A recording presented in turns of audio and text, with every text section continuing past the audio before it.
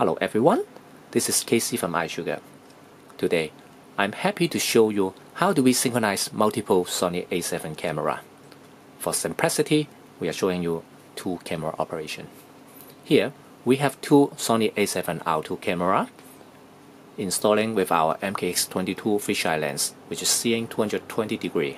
It was designed for micro four third, but we can use them on Sony E mount with an adapter ring here.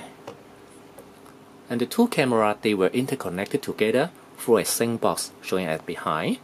And this sync box, it will calculate the difference in between the two cameras, so this controller can set the two cameras recording at the very same moment and writing on the SD card.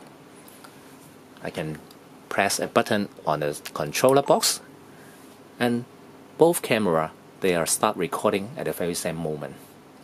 If the two cameras were installed on a mount like this, on a back-to-back stance, seamless 360 video could be done a lot easier and at higher quality because you don't only have to deal with one stitching line in the output video.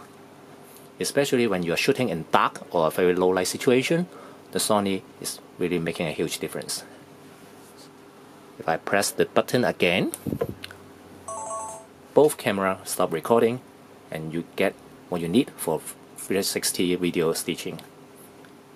I will show the result of the synchronization in another video, so stay tuned and thanks for watching.